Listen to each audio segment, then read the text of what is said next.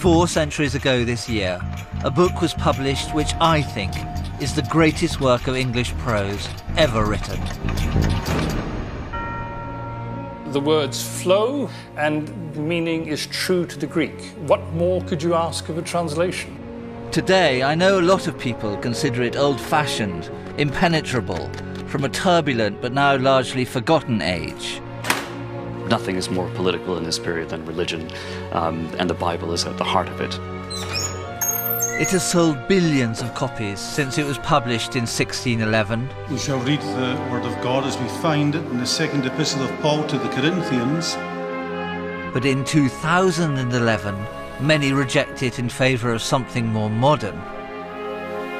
Some people call it the authorized version of the Bible, but it's better known by its nickname, the King James Bible. My name is Adam Nicolson. I was first persuaded to look into the King James Bible when I was working as the so-called official historian of the Millennium Dome. I hated every moment of this taste of national politics. But it gave me surprising insights into the making of this great and powerful book. 17th century England was a chaotic, violent, often bureaucratic place. The most unlikely beginnings for a book that would change the world. So how did they make it happen? In this programme, I look back to a world of religious pomp and majesty, of immense seriousness and linguistic skill, fraught with religious and political passions, to show how and why it produced the greatest book of all time.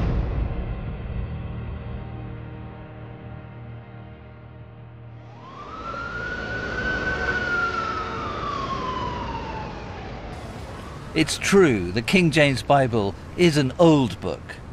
At 400 years old, it's from a very different era. So how can it still be the best translation around?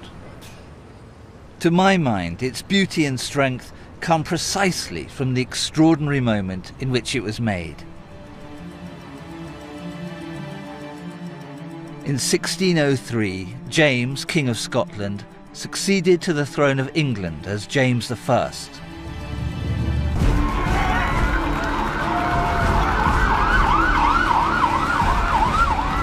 He saw this new country as a glittering jewel, a peach of a kingdom juicy with promise. At its core was the grandeur of Westminster Abbey.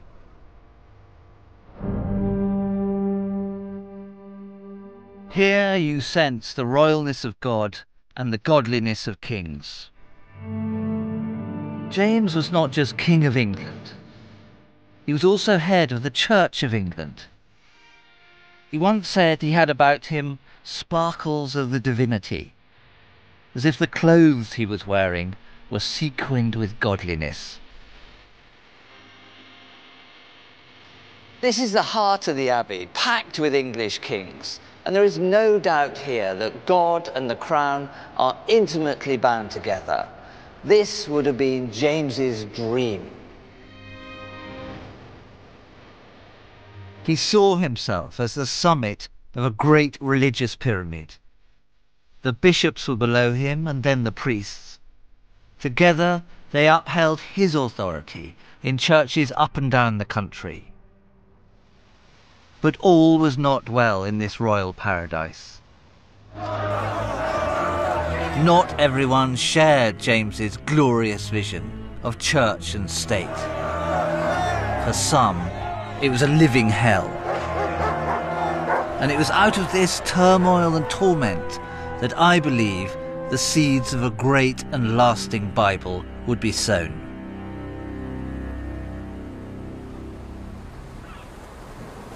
You can still feel some of that tension on the bleak, muddy banks of the Humber estuary. It was here in the 17th century that a radical sect attempted to flee England on board a coal ship to Holland. They were opposed to the established church, and so had set up separate, independent congregations. But according to historian Nick Bunker, it was a move that could be seen as a rejection of royal government itself. The authorities were making it quite clear to them that if they continued to function as they were with their own independent congregations, then they could expect possibly prison sentences or even worse. So they really had no alternative but to find a place of refuge somewhere else. Around 80 women and children were on board a local barge, waiting to go out to the Dutch ship that would take them to Holland. Now the problem was the tides are treacherous, the wind can change, and the mudflats go out about half a mile out into the estuary as we are now. And what happened was that the barge got stuck in the mud, and so the women and children on board were forced to stay there overnight. At the same time, there were a group of men who had gathered on the seashore. Now the following day, the Dutch craft sent a small boat down to the beach where we are now. The men were able to get onto the Dutch ship, but the women and children in the barge were stuck in the mud and they were arrested.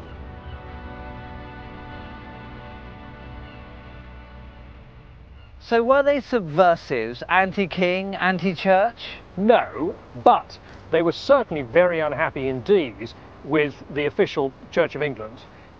They said it was unlawful, they said it was anti-Christian. They used language that could be regarded as seditious. And by sedition I mean it could be regarded as directly challenging the authority of the crown, which of course was a capital crime.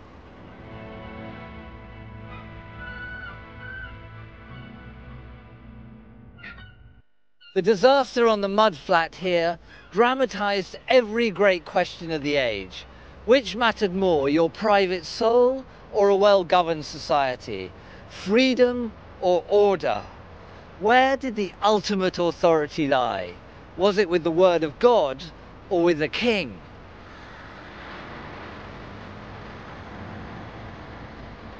This was a religious age, deeply divided about the path to salvation.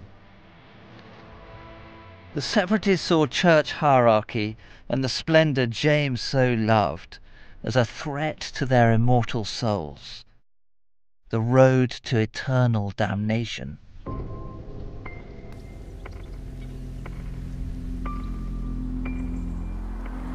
They were not alone. Across the country, thousands of other Protestants called Puritans also believed the established Church of England to be in direct violation of God's word in the Holy Scriptures. I've come to the 17th century Langley Chapel in Shropshire with Stephen Tompkins. He's chronicled the history of Christianity, and this is one of England's best preserved Puritan churches. Well, this place is a perfect illustration, isn't it, of what Puritans wanted from a church. The plainness, the stripping away of all Catholicism, the stripping away of anything that might distract people from focusing on the Word. And when you say Puritanism, what does that word really mean? Puritans were simply people who were not satisfied with how far the Reformation had yet come in England. Yes, they had got rid of the vast majority of what they thought of as Catholicism, but there were these still last niggling remnants. So, for example, the priests were still supposed to wear some of the traditional robes for church. People were still supposed to kneel to receive communion, which Puritans thought was a superstitious Catholic ritual. In the same way, they still had confirmation. There's no confirmation in the Bible, so Puritan says that has to go. And so you get rid of all of those kind of toys, all the furniture of religion, and you're left with the Bible. That's right. There are no ornaments to distract, no stained glass to look at. You could hardly call this an altar there, it's just more like a family table. All the focus is on the word being read from the Bible and then expounded by the preacher. And you have to sit on these extraordinarily uncomfortable pews with hardly any room to get your bum on it. Yeah, there's no concession made at all, is there? You're expecting your congregation to have endurance.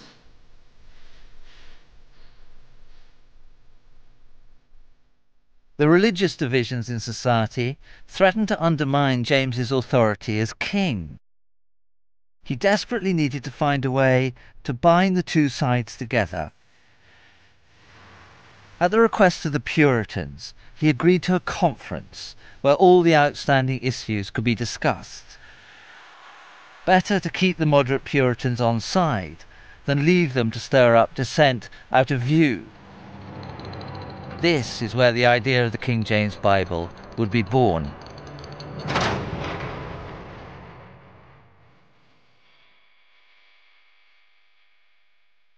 In the beginning, God created the heaven and the earth was without form and void, and darkness was upon the face of the deep, and the Spirit of God moved upon the face of the waters. That's the incredible music of the King James Version. But try this, written in 2003. First off, nothing. No light, no time, no substance, no matter. Second off, God starts it all up and whap, stuff everywhere. You couldn't really get two things further apart than that.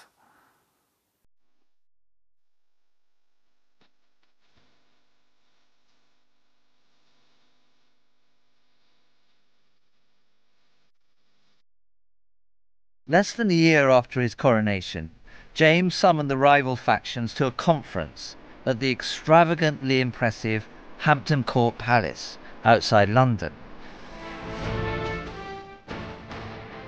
The moderate Puritan delegates and the bishops knew each other well.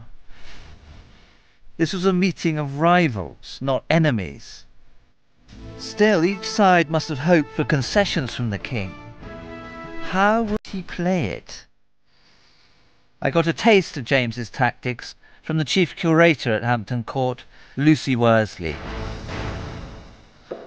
So this is the setup, or something like it, for the great conference in early 1604. Yeah, we've got the red velvet chair for King James. We've got benches for the bishops. And this lowly, humble form here is for the poor, poor Puritans. But the focus of it all is the throne. Yes, so show a little respect, please. I know that I have to approach him on my knees. Bishops, Puritans, everyone on their knees with hands clasped, total submission to royal authority and not looking him in the face. Mm-hmm, very important. Withdraw in reverse, don't I? Still not looking him in the eye, like that. Quite right. And never turn your back on the king, and never cross your arms in his presence. God forbid. Now, he has gathered around him a lot of the bishops and deacons of the church. He has a pre-meeting with just the bishops, and the bishops at first think, whoa, this is great. He's saying that he likes the Church of England. It's a good thing. And then, towards the end of his speech, he says, but, you know, if a man has the pox for 40 years, he still needs to be cured. And the bishops go, ooh, is he saying that we've got the pox in our church? Well, actually, he is. He's questioning them and challenging them. On the second day, he gets rid of all but two of the bishops and has the 4 Puritans in to sit on this sad little bench there. They are described as being like plaintiffs, as if they've done something wrong. And the king, he gave them a really hard time. He fired questions off at them like a machine gun, and he didn't like the answers either. So James is being rude to both sides of the church and making both sides feel uncomfortable. Yes, definitely. He's a clever man. He's dividing and ruling. He's stirring things up. And if he doesn't like what somebody says, he'll just toss out some really crude insult. He'll say, I give a turd for your argument.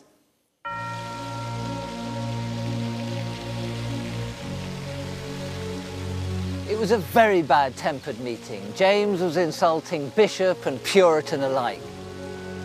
But I wonder if this wasn't quite canny, a sort of divide and rule by even-handed humiliation, and a tactic to keep every card in James's hands.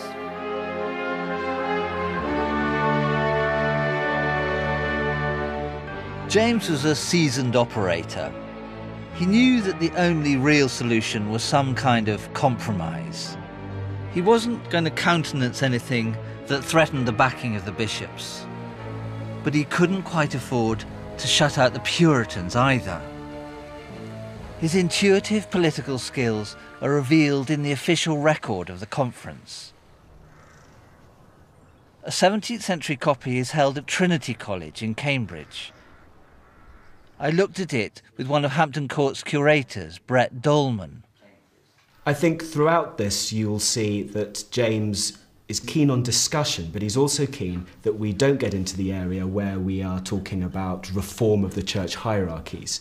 He very much sees the bishops, who extreme Puritans want to get rid of, as being part of the cement for his own royal authority, his supremacy over the church. It's here in this book that we see him saying on 2 occasions, no bishop, no king, which means that for him there shouldn't be any real reform, certainly not for the sake of reform. And how does the new translation of the Bible emerge from this complex political landscape? What is it that a Bible will do for him? Well, quite late on in the second day, one of the Puritans suggests that there might be a new translation of the Bible, because those which were allowed in the reigns of Henry VIII and Edward VI, he says, were corrupt and not answerable to the truth of the original. James leaps on this idea, and that's the genesis of the authorised version, right there in this account of the Hampton Court Conference. So all that's needed is a king's Bible for a king's church. Yes, James understands that a new authorised version of the Bible will add to his own supremacy and back up his view of what the Church of England should be. James wanted England to be a peaceful and balanced society and saw a new translation of the Bible as a key ingredient of that. But there was already a string of English Bibles, so why wouldn't any of them be good enough for the king?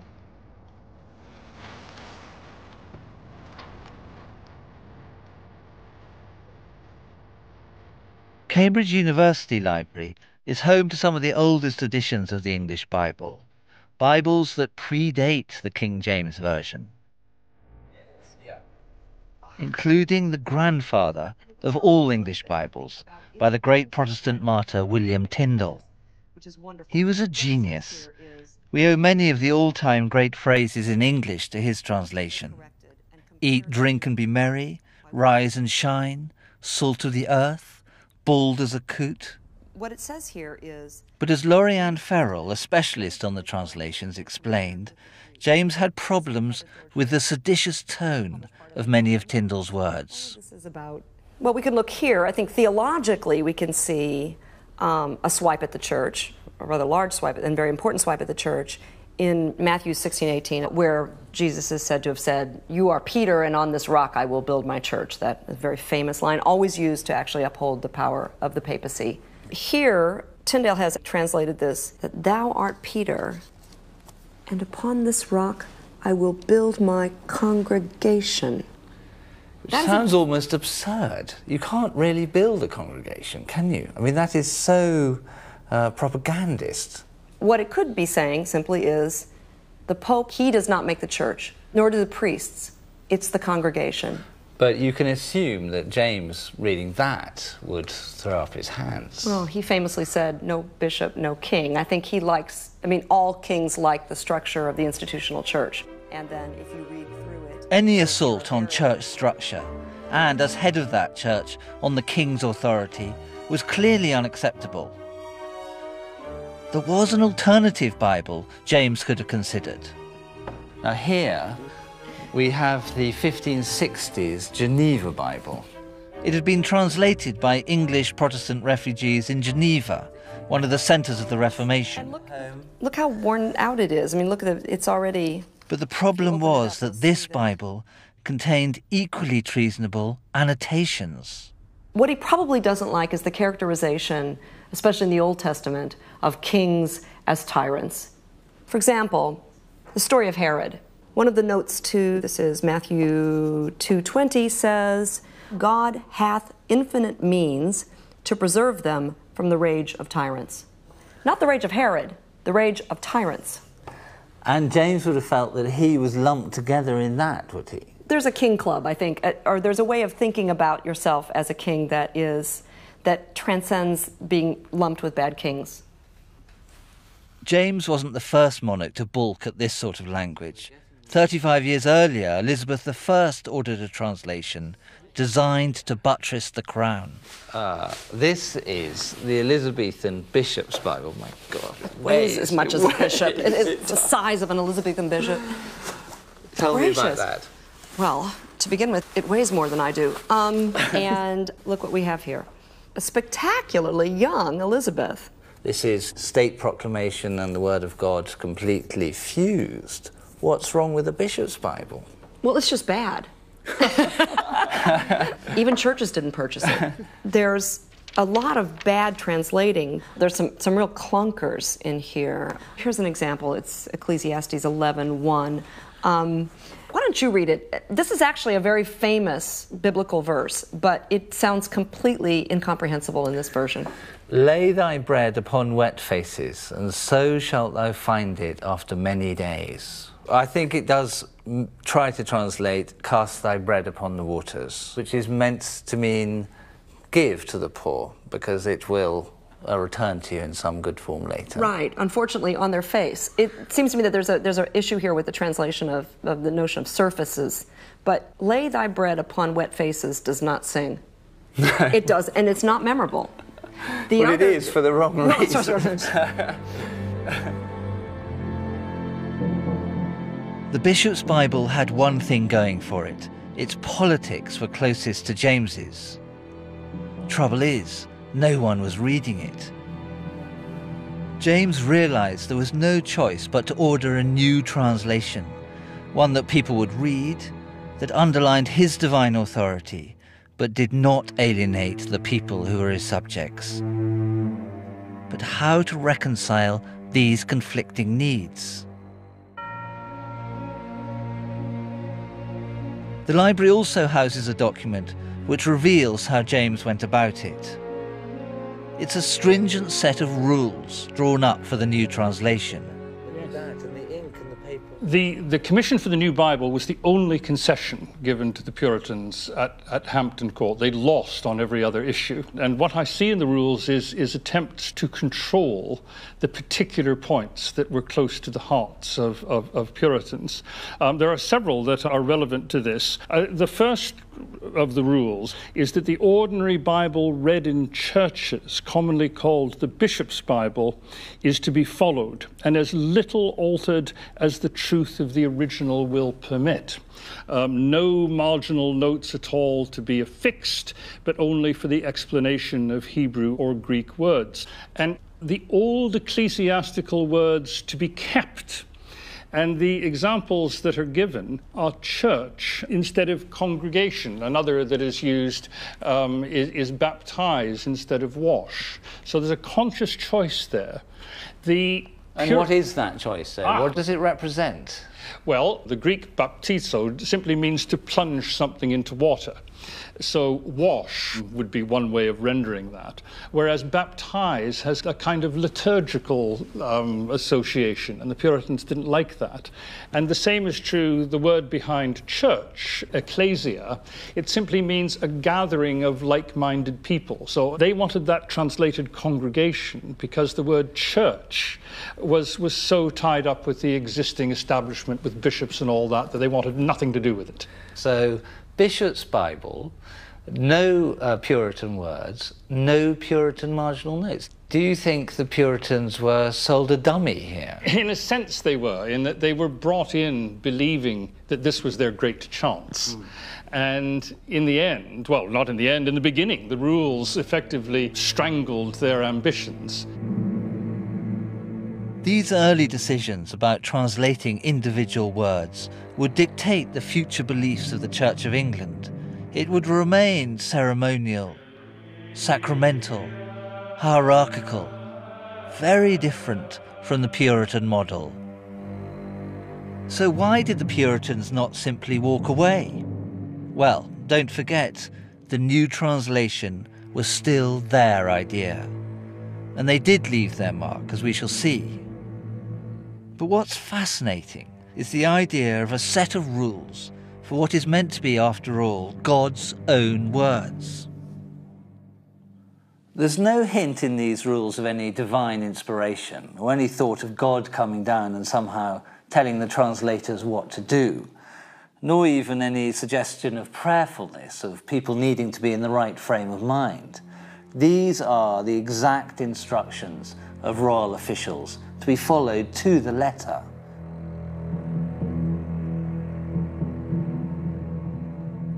All that was left now was to choose who would follow these rules.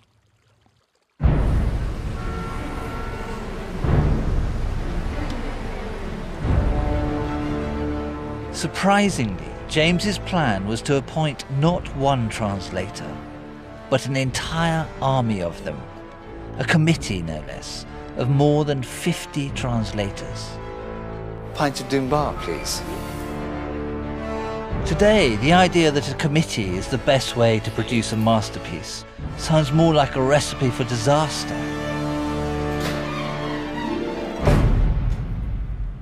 In 1999, I was given the job of writing the history of the Millennium Dome. It was meant to be the great single expression of British national consciousness. It turned out to be a second-rate mixture of funfair, trade show, and propaganda for the already rather tarnished idea of cool Britannia. It was one of the worst years of my life, full of competing egos and manoeuvring politicians, and every one of them trying to get what they wanted out of the Dome. And that was not entirely unlike James's great project for a new Bible. He too wanted it to be a grand political statement and a centrepiece of national life, and all driven along by some powerful and passionate people. Of course, the new Bible was to be about God rather than about the world. But how did the King James Bible avoid the same fate? How did it steer clear of the muddle, the mediocrity and speciousness of the Dome? How did the Jacobeans get it so right?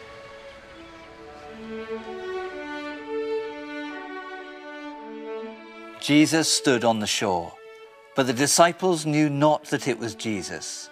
And he said unto them, Cast the net on the right side of the ship, and ye shall find. Now that's a moment from the King James Version, full of the sense of the miraculous, of the disciples meeting Jesus after the crucifixion. Now this is what some 20th century translators made of the same moment. There stood Jesus on the beach, but the disciples did not know that it was Jesus. He said, Shoot the net to starboard, and you will make a catch. For me, about as much atmosphere as a 1930s bathing party.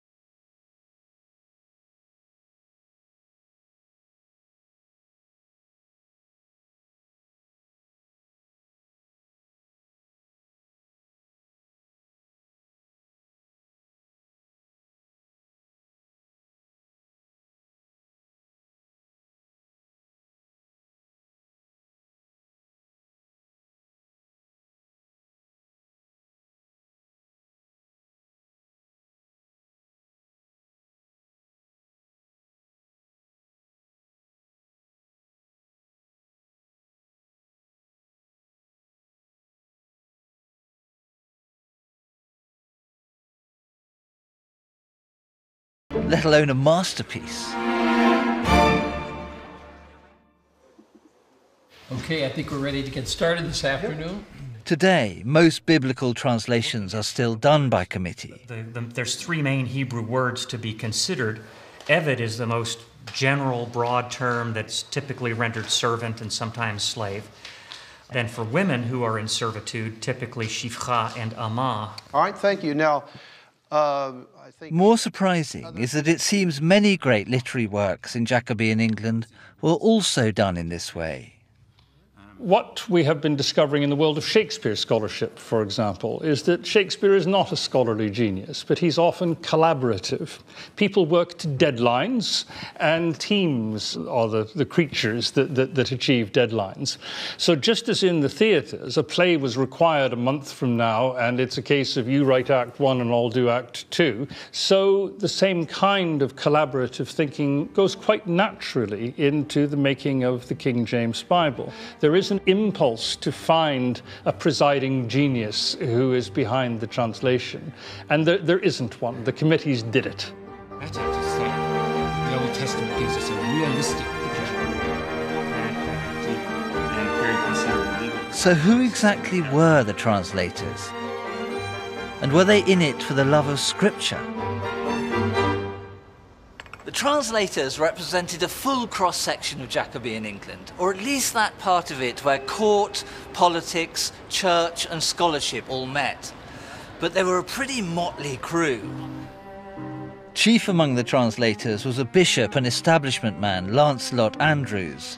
He was a brilliant linguist, remembered also for his ruthless pursuit of Puritan radicals.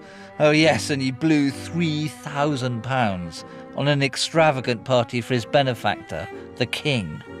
There were some cynical court politicians among them, like Henry Savile, who made a huge fortune for himself milking colleges in Oxford and at Eton, or James Montague, editor of the King's collected works and an obsequious, flattering man. There were adventurers like John Layfield, who'd been on a wild buccaneering trip to the Caribbean where he'd fought the Spanish and may well have been the first Englishman to have eaten a pineapple. Or there were fierce preachers like George Abbott, who once arrested an entire church full of students because they hadn't taken their hats off when he came in. And there was a drunk, Richard Dutch Thompson, who it was said never went to bed one night sober, and was translating the fabulously obscene epigrams of the Latin poet Martial while doing Exodus in the daytime.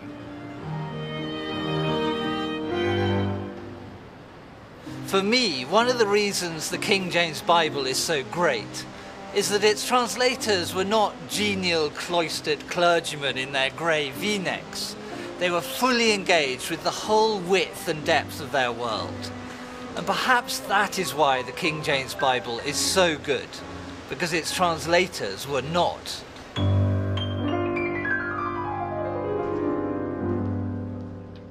But it was important that another sort of translator was also involved. Puritans needed to be central to the process, because with them on board, no Puritan could claim that this was not his Bible. Sam Ward taught here at Sidney Sussex College in Cambridge. He was a very different type of translator, but an equally complex character. We're lucky that his crabbed, personal diary has survived. It reveals the very troubled mind of a Puritan. The problems could be major or minor. Among the minor problems he felt he faced in his own life, being godly, was his overindulgence in eating. There's a rather marvellous entry where he talks about also my intemperance in eating too many plums. And sometimes it got rather worse than that. It could get worse. There are a few references to what he calls often adulterous dreams. And there's one particular entry when he refers to, oh, the grievous sins in T College, which was Trinity College, in which a woman was carried from chamber to chamber in the night time. And then he goes on, and this is very personal, of course, my adulterous dream that night. It's fascinating, isn't it? Because it's like a form of moral rigour, not allowing the sloppiness of one's life to go by unseen, but to make everything known. Yes, there's a bringing to the surface. One might almost refer to psychoanalysis, in which everything has to be brought up. If you start here, then you're going to be acutely interested in absolute clarity of understanding, in making sure you really know what you're dealing with, that in fact you couldn't think of a better training for a translator than this. Yes, and it begins at the level of the extremely personal, by attending so precisely, almost like a detective, to every moment. You are probably getting as close as a human being can to some notion of the holy and the true.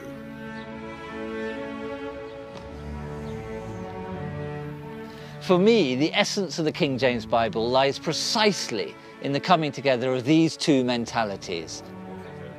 The enriched, supremely well-stocked mind of people like Lancelot Andrewes, and the clarifying, rigorous light of Puritanism, the fusing of the two wings of the Church of England.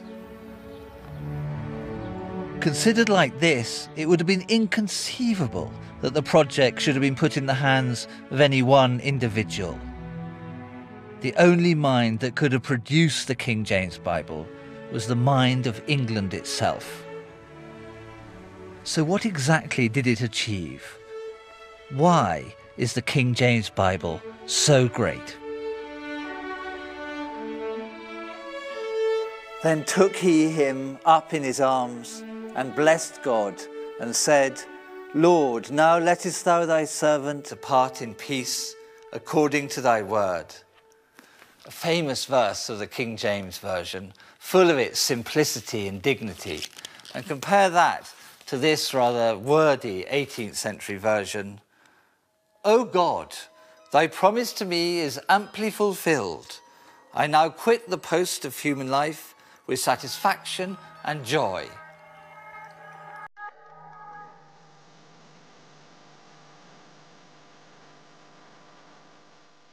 There are many reasons why the King James translation is so good, but I believe one of them is undoubtedly James himself.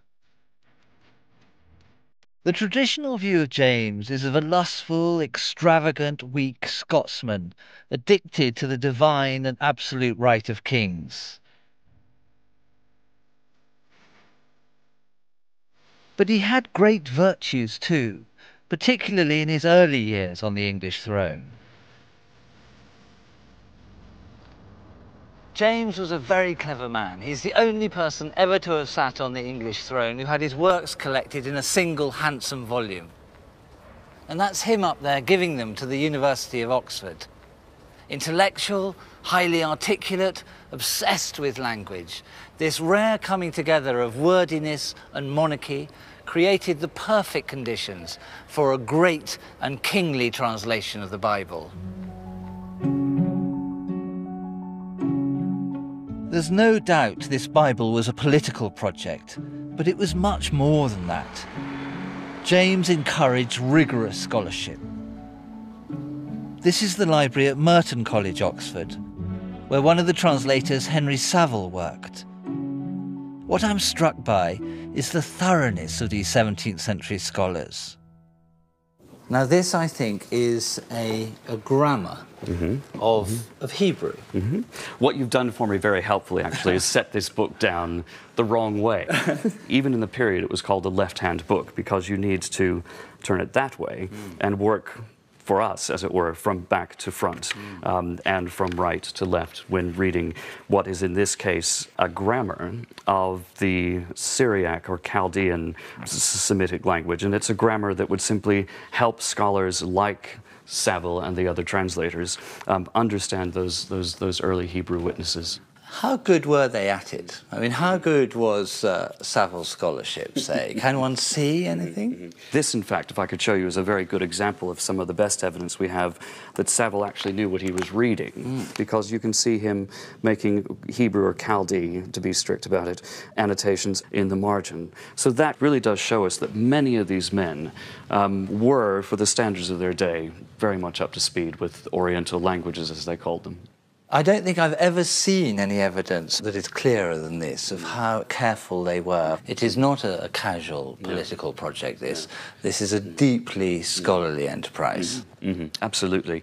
And it's the common denominator that actually helps to create the umbrella under which James assembled a rather diverse group of people in terms of church politics. There was a very good reason why the translators should be obsessed by precision. Their task was to transmit into English what they considered to be divinely inspired, the Word of God, and you couldn't be cavalier with that. Total fidelity to the original, total transmission to the people.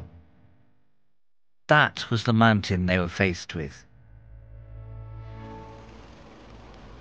Nearly all the documents recording their discussions have disappeared, but in the 20th century, a special copy of the Bishop's Bible, the principal text used by the translators, was found in the Bodleian Library in Oxford, where it had been lurking, unnoticed, for centuries. It contained notes made as they worked on improving the meaning of specific passages. I looked at a famous verse from the book of Luke, which tells the story of Elizabeth, the mother of John the Baptist. The original text, the printed text, says Elizabeth's time came that she should be delivered, and she brought forth a son. And what do they do to it? How do they enrich that? Well, whereas Elizabeth's is the first word in the Bishop's Bible, the word now is placed in the margin. So it becomes now Elizabeth's time came. And where does now come from? Well, it's one of those words that exists in Greek that means that the action is moving on. Normally, it's not translated because English isn't a language in which you have to keep saying and next and next and after that. But by saying now, we do get this sort of sudden surge of vitality. Absolutely, and that meaning is rooted in the Greek text. It's both more faithful and it gives the sense of drama that you articulate in the way you read the phrase. So now we have time came crossed out, and he's replaced it, well, with two things there. Yes, now the first time it's replaced with was fulfilled. And what was wrong with that? Well, nothing was wrong with it. Much is right with it, in that the Greek word pletho, as in plethora, means filled. So it's an improvement on the original text in terms of faithfulness to the Greek. But they've rejected was fulfilled and replaced it with full time came. It's a wonderful phrase. And that notion of full time is a phrase invented by these translators and is actually a literal translation because the Greek says full time. But it's also a very brilliant metaphorical thing, that it's the time of her fullness, her pregnancy, and the time of her fulfillment as the mother of John the Baptist. There is a kind of multiplicity packed in there, but without any strain. There's no straining of the language. Absolutely. So the words flow, which is what you need when you're reading it aloud, and the density of meaning is true to the Greek. What more could you ask of a translation?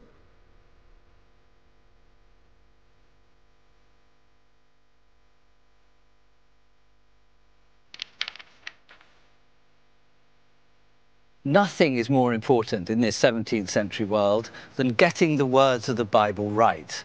And the translators addressed that partly through the seriousness of their scholarship and partly through the absolute clarity of the language they use, something vital for the Puritan wing of the church.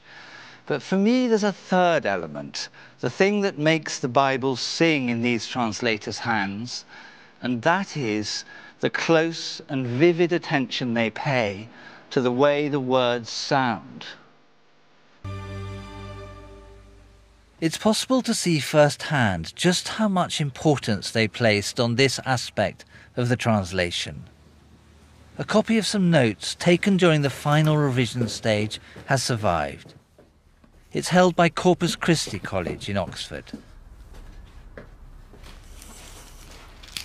This is the president's lodgings in the college. And it's one of the very few rooms in England where we know for sure that the translation actually happened. One of the committees met here. Now, the Bible that they were planning to make here was something that had to be read in church every Sunday, something which would reach the people through their ears. The ear is the key organ in this whole story.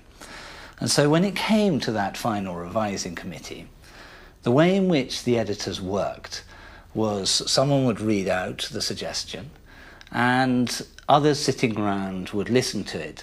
And if it didn't work for the ear, then it didn't work for them. And there is one particular moment in these notes made by one of the scholars, John Boyes, which sings out to me. There's a word in there which absolutely radiates, something that reveals a central quality of the King James Bible. The verse they're working on says, Jesus Christ, the same yesterday and today and forever. But one of the scholars objects, and he says it should say, yesterday and today, the same and forever. A slight tinkering with the word order, no more than that. But the interesting thing is his justification for it. And he's talking in Latin, because that's how scholars spoke to each other then. And he says, Si hoc modo verba collocentor, if the words are arranged in this way, and then he goes into a mixture of Greek and Latin, semnoteros erit ho logos, the sentence will be more majestic.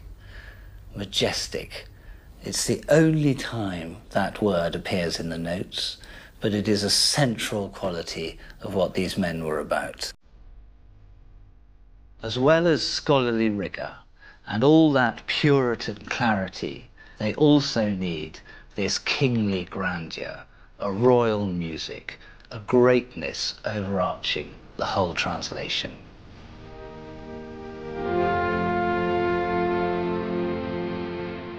For me, this sense of majesty is one of the reasons for the lasting appeal of the King James Bible.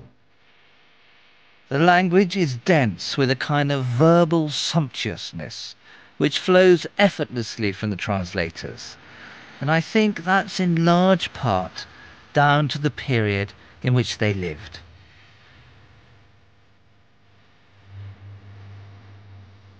This is Hatfield House in Hertfordshire. It was completed in the same year the Bible was published, 1611, for James's Secretary of State, Robert Cecil. Its furnishings are rich and lavish, just like the King James Bible. But they're illuminated by the pure, clear light of the windows, a fusion of old and new, which is typical of the age. The Great Hall is a very, very ancient type of interior. In the early 17th century, it's more than 1,000 years old in grand English domestic buildings.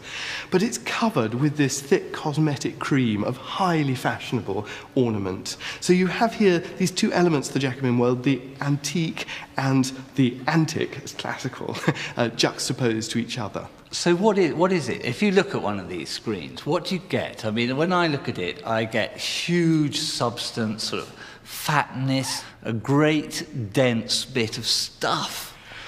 Yes, exactly. It's covered in ornament. It's a huge piece of furniture rising up, nearly 40 feet in the air, and covered in fine decorative ornament. Well, it's not exactly fine. It looks absolutely chunky to me. It's not, it's not 18th century Chippendale delicacy, is it? It's socking great bearded hermaphrodites. Yeah, well, it's a very medieval kind of classicism in the sense that it's taking classical forms and ornamenting them as fantasy. This is delighting, basically, in the opulence of the possibilities of ornament, covering every surface in carving, making everything as fussy as possible. But are they kind of engaging with all this medievalism because they think that somehow value is in the old?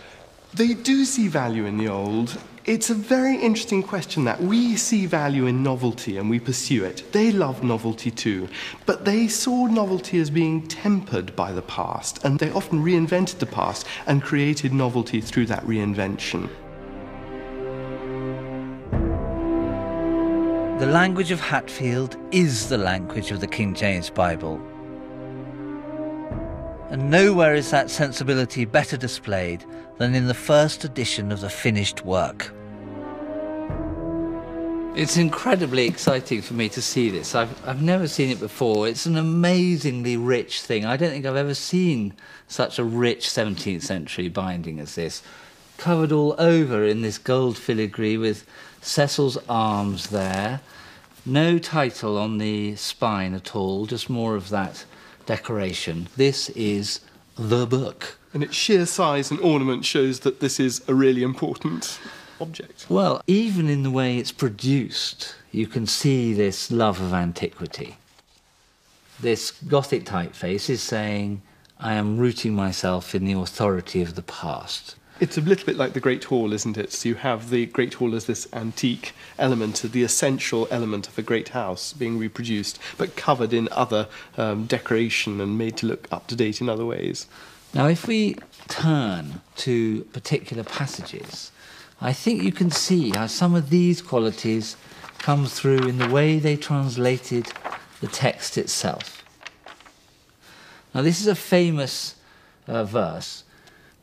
When Tyndale translated that passage, he wrote, "Now we see in a glass, even in a dark speaking, but then shall we see face to face.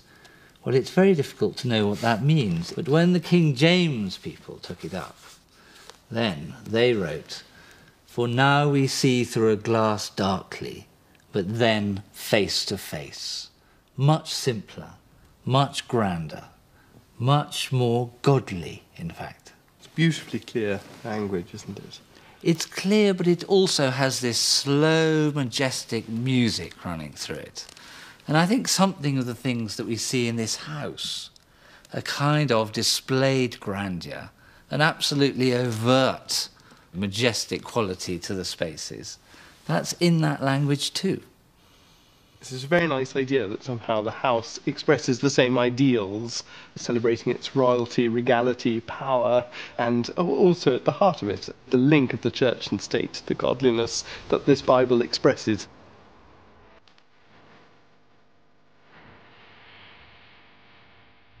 In tracing the story of how the King James Bible was made, I have discovered many of the reasons why it became such a success.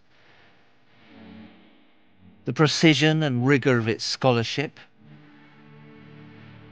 the richness and depth of meaning in its words, the sheer music it brings to the listener's ear. But these achievements alone do not explain why, for over 4 centuries, English speakers have continued to choose this translation above all others. What is it about this version that has such a long-lasting appeal?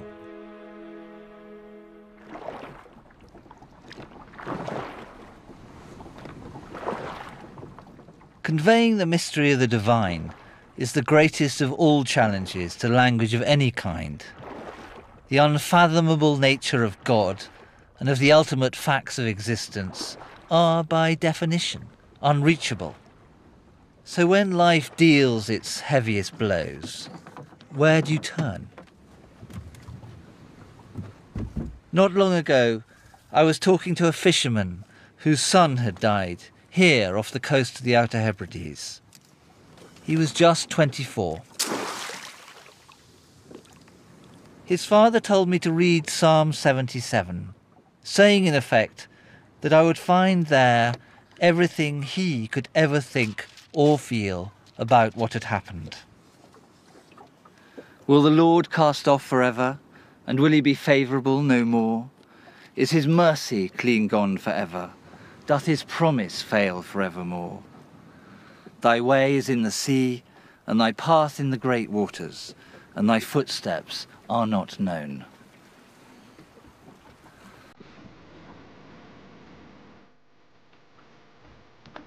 These words aren't about consolation or the muffling of experience by religion. They're a statement of the cruelty of life and the unknowable purpose of God's universe.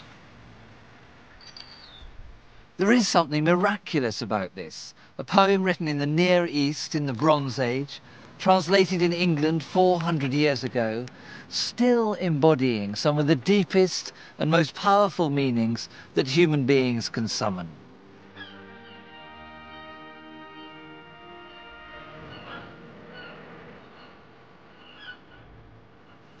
But did the 17th century world recognize this as a masterpiece?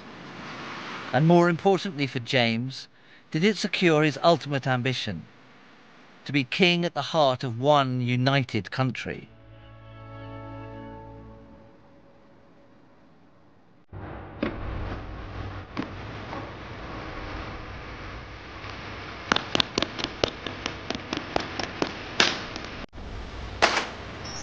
There must have been high hopes for the King James Bible when it was finally published in 1611, but it turned out to be a spectacular failure.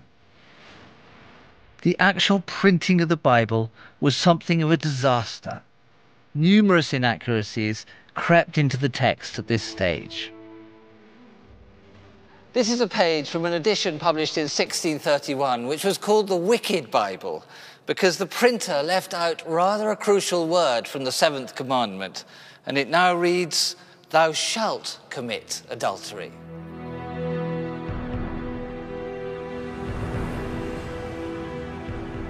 More significant was the Bible's total failure to achieve James's ambition of uniting the two sides of England's religious divide. 30 years after it was published, the country descended into outright civil war. Puritan and parliamentarian against bishop and king. James's son, Charles I, was beheaded. England became a republic with no place for a royal Bible. It was left gathering dust. So the question is, why did its fortunes change? Today, in most Anglican churches, such as St Margaret's, the parish church of the Houses of Parliament, you will find the King James Bible. At the end of the Civil War, and with the restoration of the monarchy, everything changed. The King James Bible became revered as something from before that age of violence and trauma. It stood for monarchy and continuity, a symbol of a kingdom that had always been God's country. It was this that finally allowed it to unite everyone, from radical Protestant to those in love with ceremony. It set the basis for today's Church of England. What's more, it entered the consciousness of the nation. Week after week, decade after decade, for century after century, this book was read in church, at school, at home. Its down-to-earth vocabulary fed our love of the real and the concrete. And the way in which it was written meant its listeners were always at home with the grand and the visionary.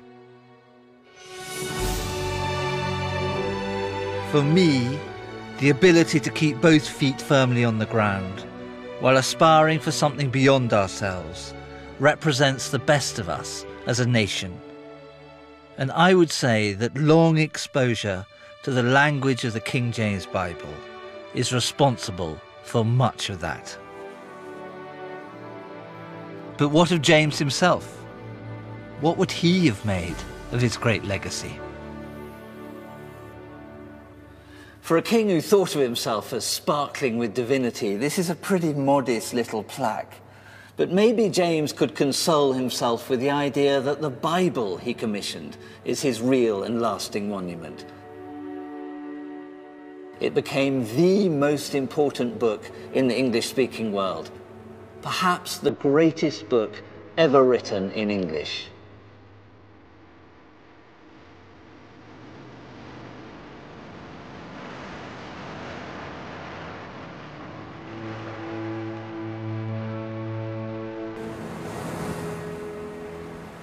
I'm no churchgoer, but I'm not an atheist either.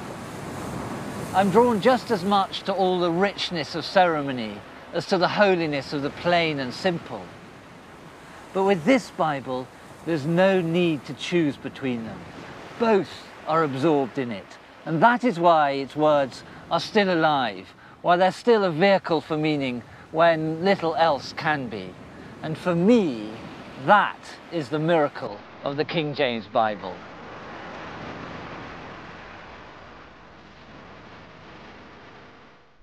Coming up this evening, Books on the BBC continues with a celebration of half a century of a groundbreaking novel. Andrew Smith heads to Alabama next to mark 50 years of To Kill a Mockingbird.